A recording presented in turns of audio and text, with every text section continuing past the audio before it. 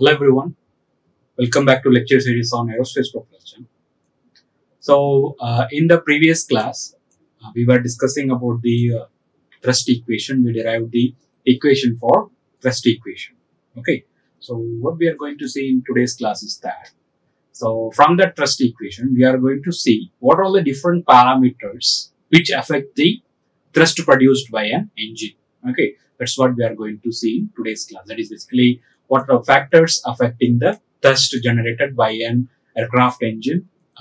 That's what we are going to discuss in the today's class. Okay, so in terms of these factors affecting thrust, there are 5 factors which affect the thrust generation of an aircraft engine. Okay, so in that first one, so we are going to discuss about how exactly the nozzle which is at the exit of our aircraft engine is affecting the thrust produced by a engine. Okay, so we know thrust equation tau is equal to m dot a into 1 plus f into ue minus ua plus a into p minus pa.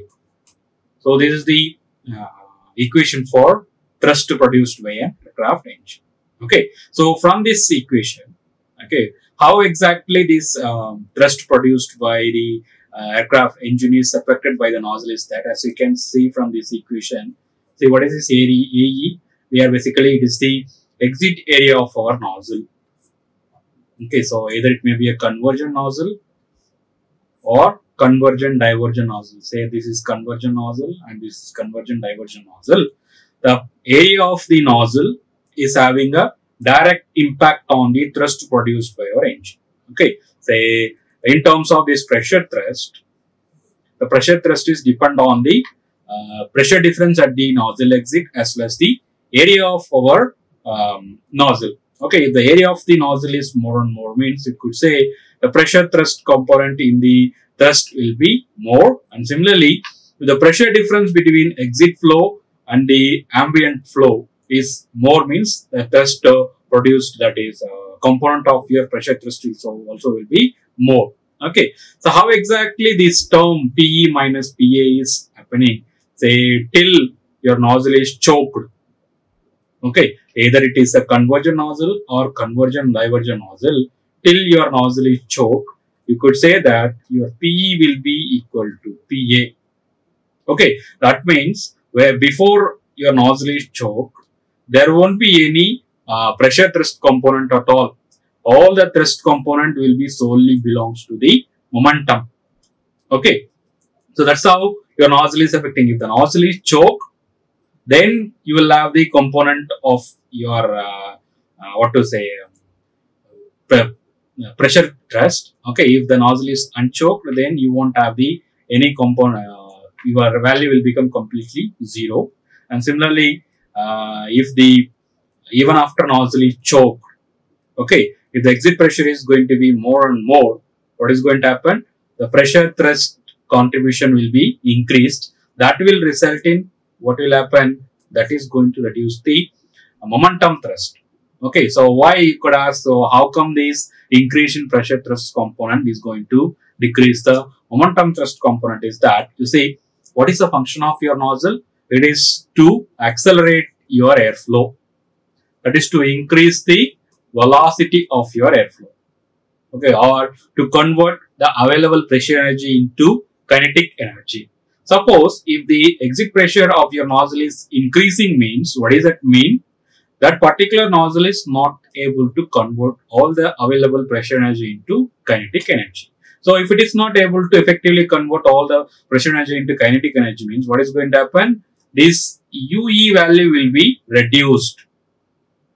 Okay, the conversion is not taking fully, your exit pressure, exit velocity value will be reduced. That's why whenever there is a choked nozzle is operating, in which your exit pressure and ambient pressure differences keep on increasing, means the momentum thrust component will come down.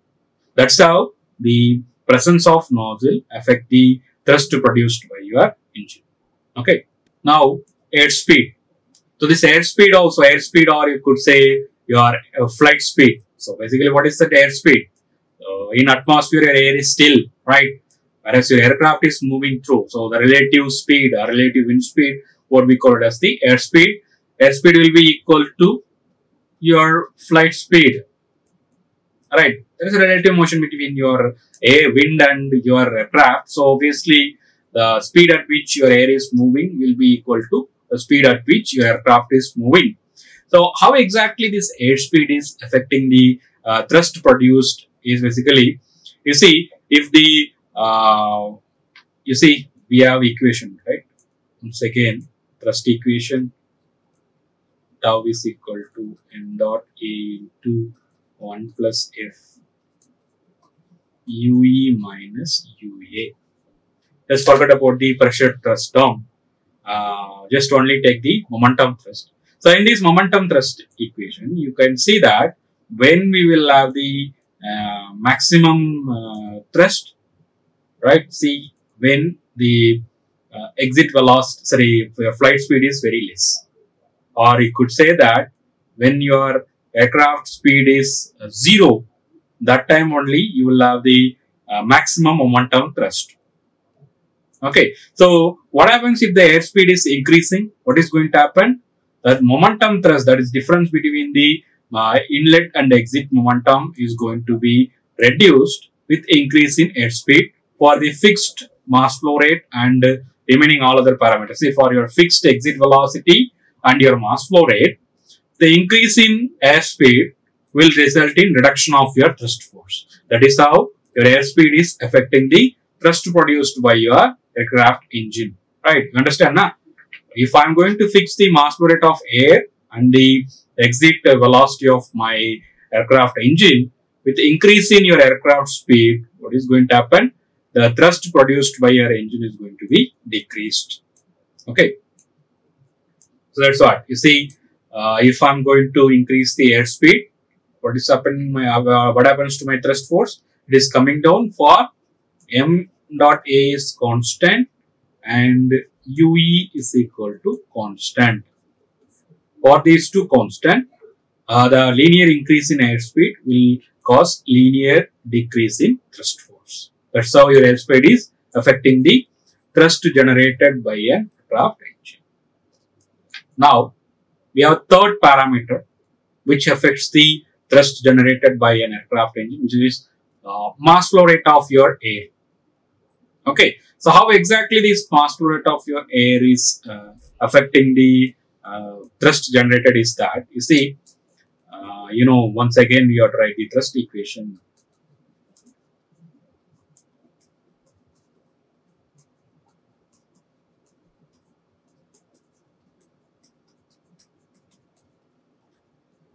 Okay, so here you can simply see that with increase in mass flow rate, thrust produced by your aircraft engine is increased.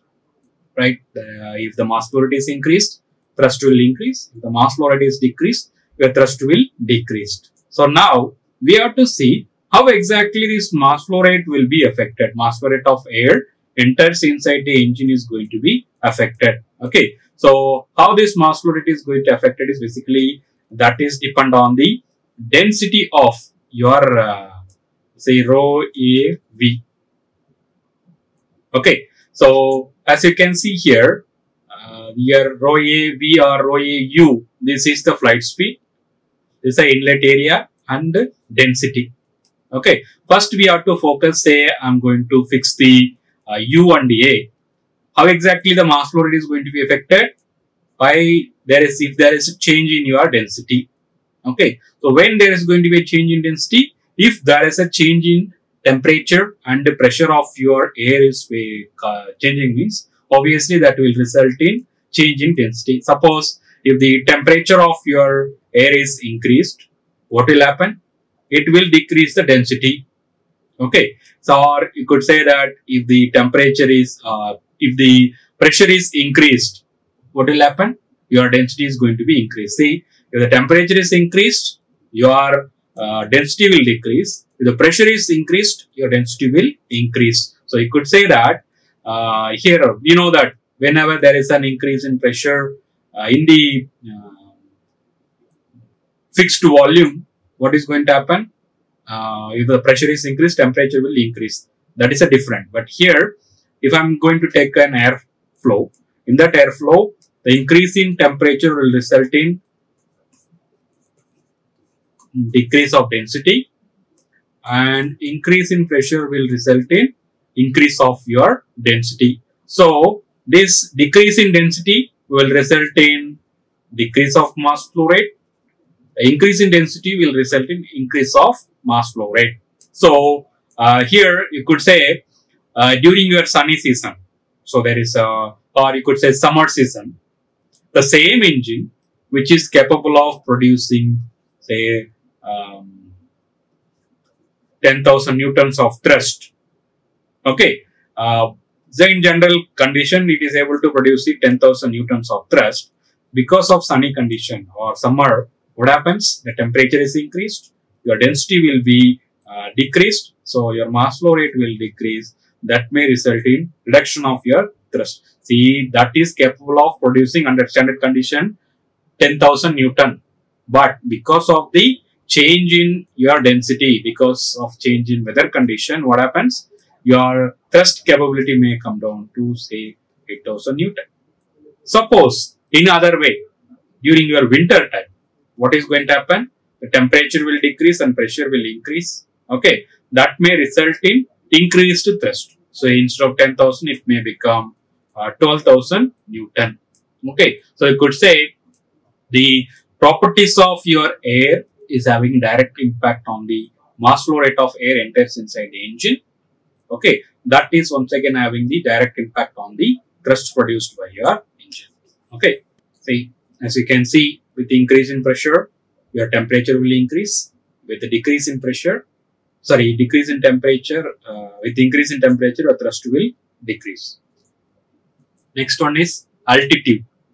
Okay, so how exactly this altitude is once again is going to affect the thrust generated is that, as you know, with change in altitude, there is a variation in your pressure, temperature and density, right?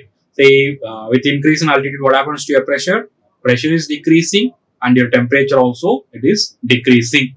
Okay, so because of this decrease in pressure, what is going to happen? There is going to be decrease in density, which will result in decrease of thrust with increase in altitude. The thrust will be decreased, okay, due to the variation in altitude. If I am going to climb, during the climb operation, what is going to happen? The thrust generated by the same engine will be keep on coming down, and after 36,000 feet, or you could say 11 kilometer altitude, what happens? Your temperature will remain constant. In this location, your temperature is keep on coming down. After 11 kilometer altitude, your temperature remain constant. Here your pressure is decreasing. Here your pressure is decreasing. Okay. So as we have seen, why there is a sudden decrease in the rate at which your thrust decreasing is increased is because here we know with decrease in temperature, your thrust will be increased. But here what happens? Your thrust is decreasing because both temperature and pressure are decreasing. Here your temperature remains constant and pressure is decreasing. That is why after 36,000 feet, the rate at which the thrust produced by your engine will be decreased drastically.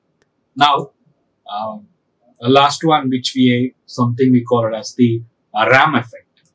Okay, so what is this ram effect? In sense, you see, when an aircraft is moving through the air, they are moving against the air, right? So that is, your airflow is being rammed or impacted inside the engine inlet. Okay, so because of this impact, what happens is that this is increasing the mass flow rate enters inside your engine.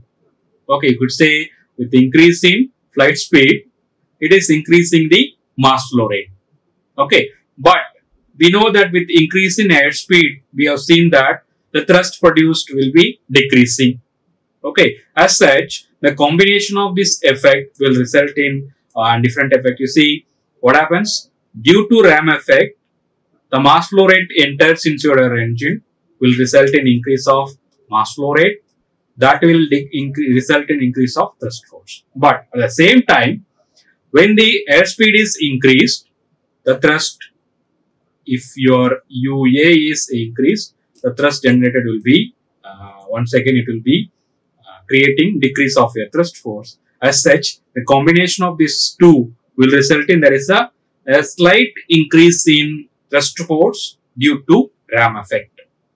Okay, so individually if you look into that, due to ram effect, the mass flow rate will increase, your thrust will be increased, but because of increase in airspeed, your thrust will be decreased. But the combination of these two will result in there is a slight increase in thrust force due to the ram effect. Okay, so these are all the different parameters which affects the thrust generated by an aircraft engine. So what are the parameters we have seen? Basically they are, one is the altitude, and then nozzle, characteristics of your nozzle, and then we have seen the mass flow rate, and then we have seen the ram effect. Okay. So with this, I'll finish today's lecture. Like, share and subscribe. Hit the bell icon for more updates.